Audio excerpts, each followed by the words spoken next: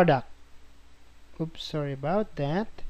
So monthly, I'm going to charge for $49.95 a month,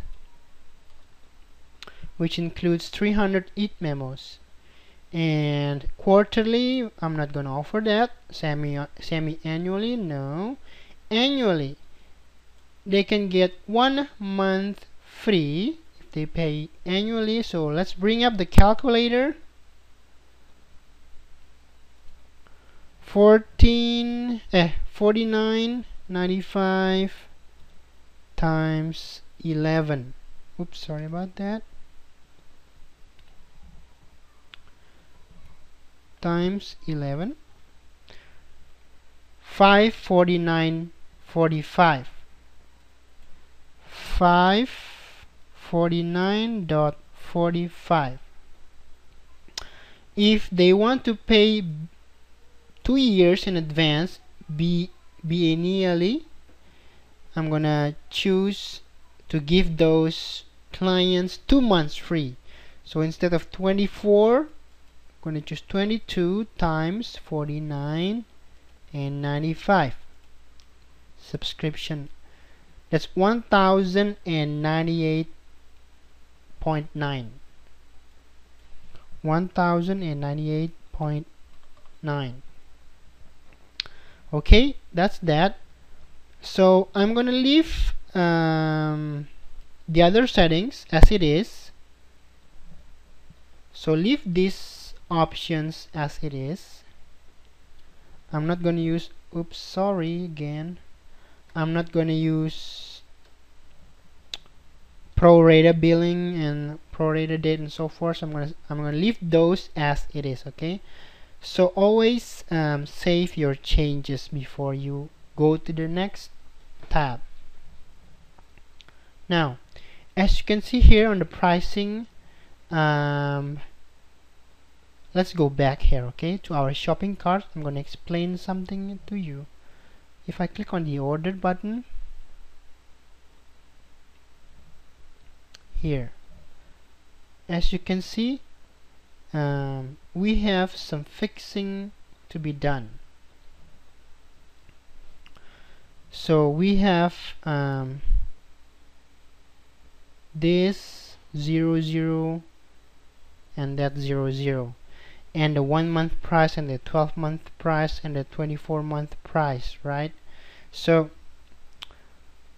I'm gonna fix that by going back.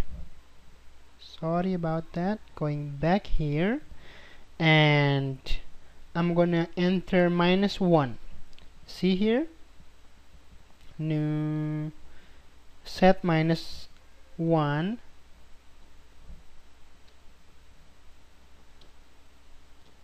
Here, set -1 to disable any of the payment term options. So let's just do that. So I'm gonna put -1 here, -1, and here's -1 as well, and we don't need to charge in 3 years.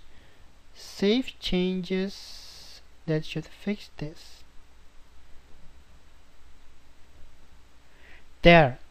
Now this option, as you can see, it's showing the monthly price, right? It's actually giving you the monthly breakdown, right? This 2-part here. Okay. Now if we go back to product and services, I'm going to show you something.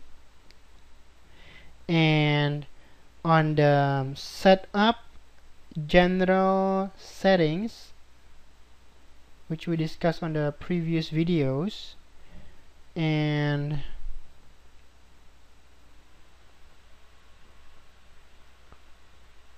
ordering, I think it's on ordering.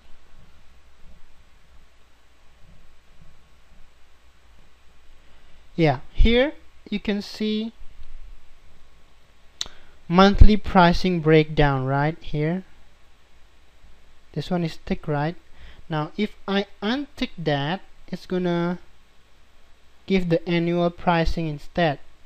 I'm gonna save changes, and I'm gonna go back here. I'm gonna refresh my page.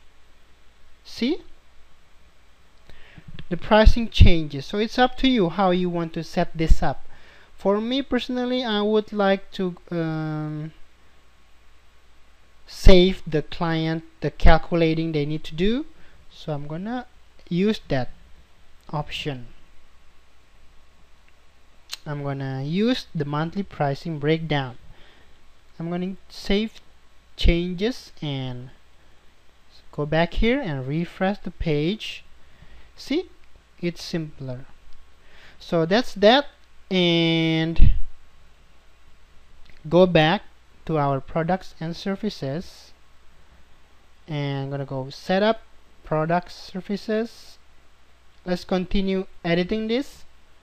Let's move forward to do, and I'm gonna click the edit here. Okay, to edit the Eat Memo Pro. So we've set up pricings just now, right? Pricings is set up. Now let's set up the module settings, as we're going to use the Eat Memo module as well. So I'm going to skip this one as well. Custom fields, I've already explained you about custom fields on the previous product.